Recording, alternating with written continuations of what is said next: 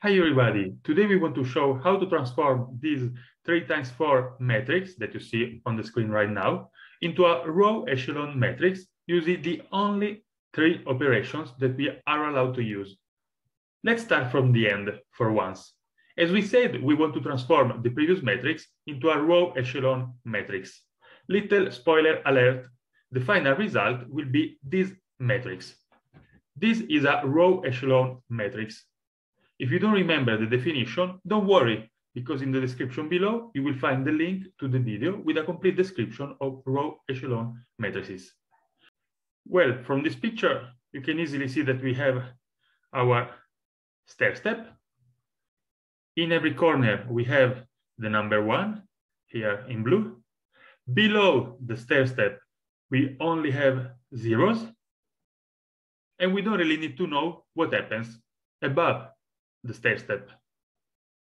In order to transform our matrix into a row echelon matrix, we are only allowed to use the following 3 operations.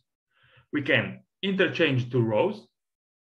We can multiply a row by a scalar different from 0. And finally, we can sum up one row with a multiple of another row. In this example, all the 3 operations will be used, so everything will be clear. The reason why we are allowed to use only these 3 operations goes back to the link between matrices and linear systems. You will find the link of the video explaining all this in the description below. Let's go right into the action. As for the first step, we immediately see that we have a 0, but we would like to have 1 here in the first corner. However, just below, we have the number 1. So the best to do in this case is to interchange row 1 with row 2. And this is what we are going to do.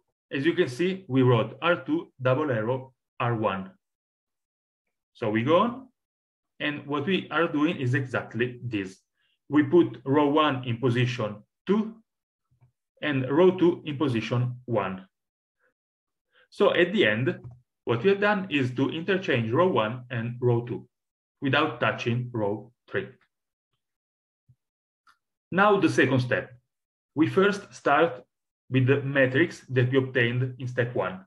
So as you can see, we already have a small stair step here, at least in row 1 and row 2. We would like to continue the stair step until the 3rd row. This is what we are going to do. In order to obtain this, we would like to eliminate the number 2 that you can see here below.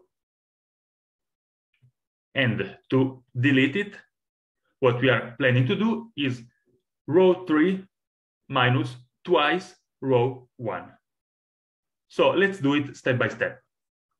First, we need to do 2 minus 2 times 1, which is of course equal to 0. It's what we wanted. Then we have minus 4 minus 2 times minus 1, which is equal to minus 2. Then we have 0 minus 2 times 6, which is equal to minus 12. Finally, we have minus 6 minus 2 times minus 1, which is equal to minus 4. And here, the final result.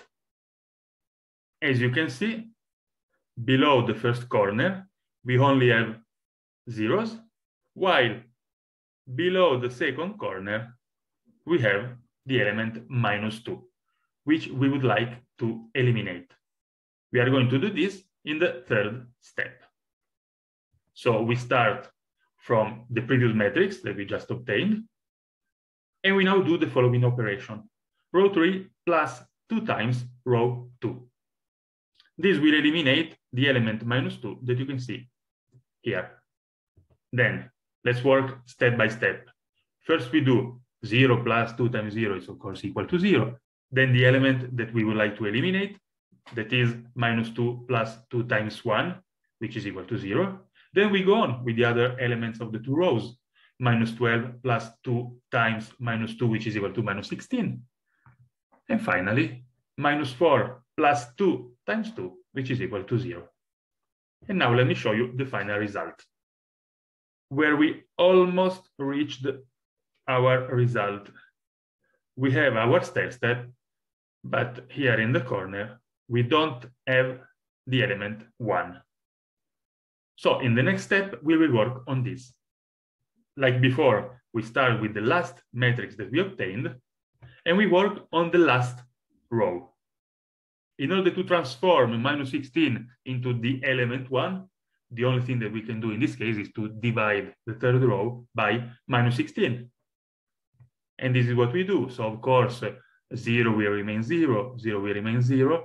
We reach our element minus 16, which divided by minus 16 gives us our element 1. And the last element is again 0 divided by minus 16, which is equal to 0.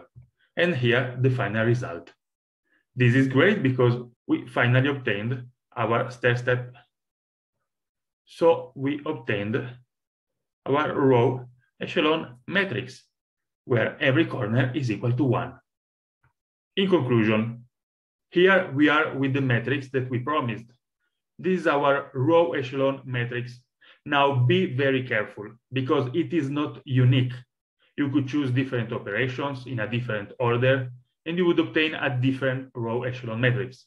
If you want a unique row echelon matrix, then you need to work a bit more in order to obtain a reduced row echelon matrix.